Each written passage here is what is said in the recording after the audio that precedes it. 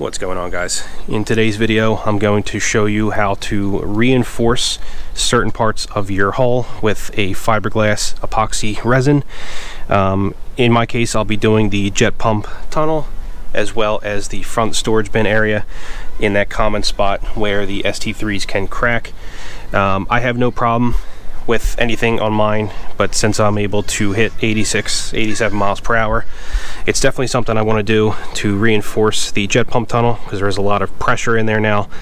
And you know, obviously since I have everything apart, I might as well just reinforce the front of the ski as well. So the SeaDoos come with a polyester resin hull, which is, it's okay. It's certainly not the strongest.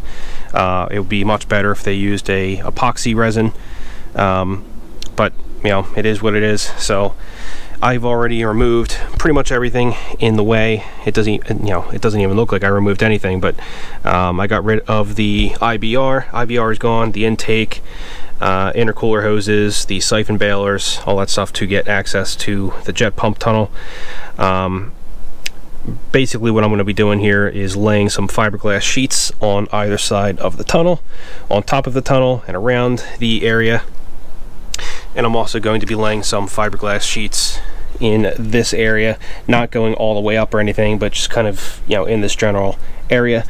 And actually SeaDoo does have some instructions on how to do that, and I'll show you the resin that I'm going to be doing, but I just wanted to give you a backstory as to why I'm doing this. And I also just made a video on how to remove the front storage bin area if you guys are interested. But yeah, let me show you what I've taken out so far. Alright, it's crazy that it doesn't even look like it, but this is everything that's come out so far. Obviously we have the intake, intercooler hosing, the bailers. This is one of the freshwater feeds that comes out from the back of the jet pump area. And then obviously we have our IBR, and just to get a little bit more room, I also took out the supercharger. So I'm going to show you this here, and of course I'll post this in the video as well. But this is the area that SeaDoo recommends for reinforcing the jet pump tunnel. So you can see that it's either side of the tunnel as well as some structure over the top. The front, let's see, my finger's not working on the screen. This is the area we're going to be reinforcing with fiberglass sheets in the bow area. They go all the way up to the top. I'm not going to go that high. I'm just going to kind of reinforce the middle area at the lower where it tends to crack on some people. And you can also see in this picture here, they're showing you where the weak spots are, and actually they have a crack here so you can kind of reference your own ski, so you know where to lay some fiberglass. So the first thing I'm going to do is prep the area in the hull. I'm going to sand it with I guess a 100 grit sandpaper, just to kind of roughen up the surface where I'm going to be laying the fiberglass sheets. And then I'm going to clean it all down with a acetone. You can use rubbing alcohol as well, but you certainly do not want to be laying the resin or anything on a dirty hull. So the one downside to doing this on mine is, of course, I have a bilge pump that has been 5200 to the hull, so there's no way I'm getting that out. And you know, if I try to pull it up, it's either going to break the plastic or rip the fiberglass.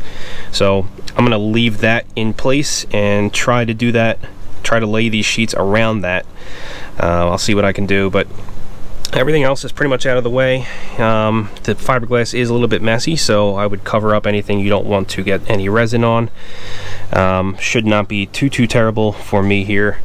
But I might also move a couple more hoses just to get a little bit better access. So that's it for here. And then of course up here we're also going to be sanding some material and then wiping it down with some acetone. So let's do that.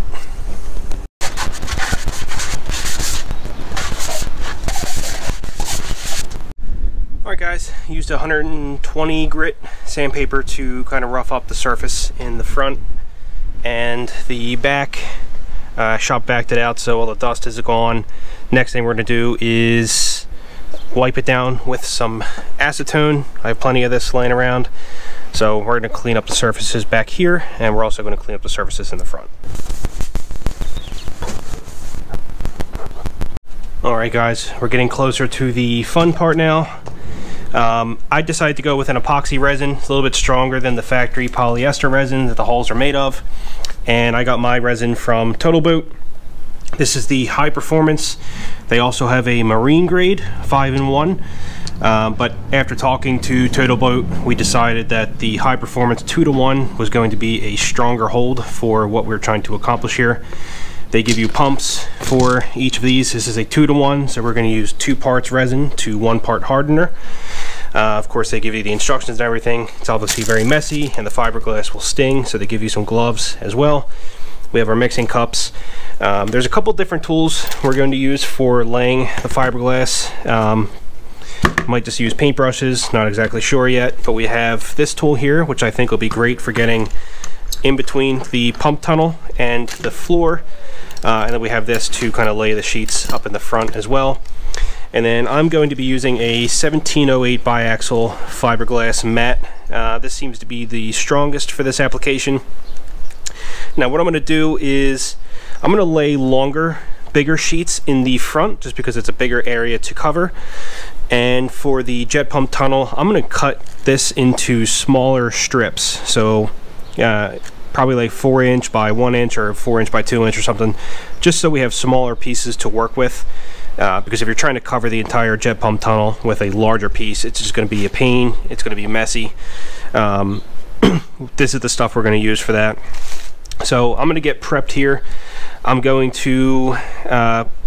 to pre-cut these first, just so that don't have to worry about it after this stuff is already mixed. This is a medium hardener, so it will get kind of tacky in 20 minutes, and in 30 minutes it'll be hard to the touch, so we have to work with it relatively quickly. Ideally, this should be done on a 70-degree or warmer day. It's just about that here, but of course, it's as windy as can be. I've been waiting for a nice calm day, but it never seems to happen. I'm sure after this is all done, it'll be perfectly fine as usual. But the one downside is debris from trees keeps on landing in the spots I'm trying to work on, so I just have to keep an eye on that. So I'm going to get this stuff all staged here, and then once I'm ready, I'll show you where we're starting off. Here's where we are so far. I have plenty of strips ready to go, and I have some spare in the back just in case I run out.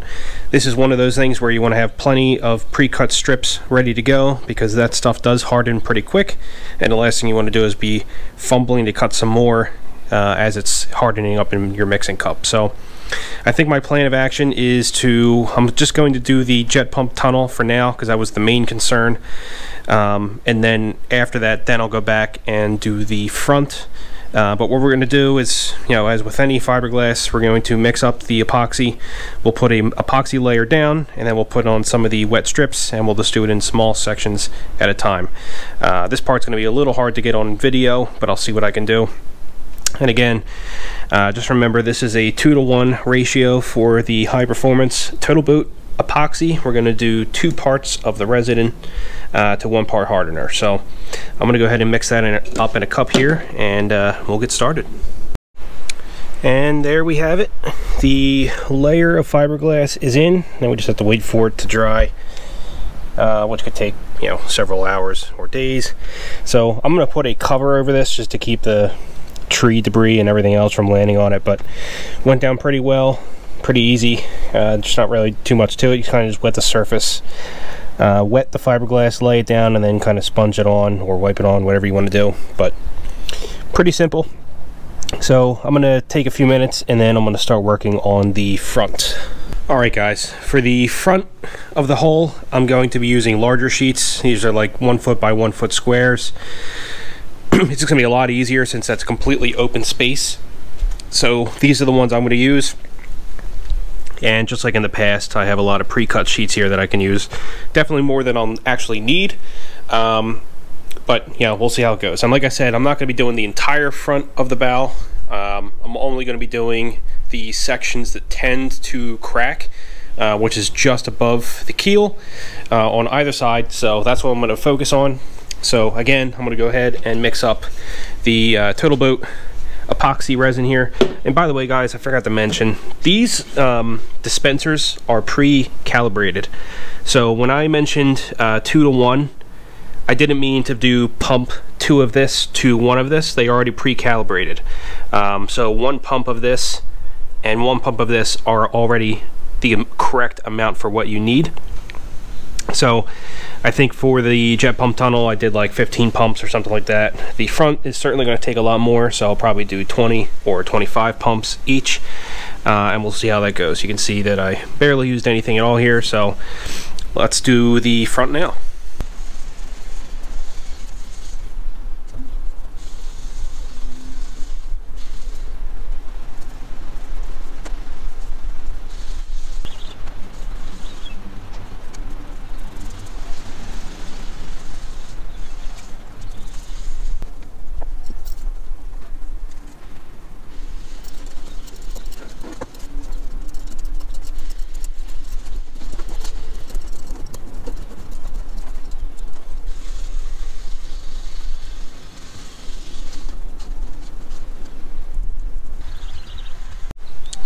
Alright guys, and that is it. I ended up doing 2 layers of fiberglass on the jet pump tunnel and just about 2 layers on the front. You can kind of see the overlapping layers there. So this is going to take about 3 hours to become tack free, and then it'll be another who knows how long before you can actually start using it. I think it's a few days with the medium hardener, but that's pretty much it for this.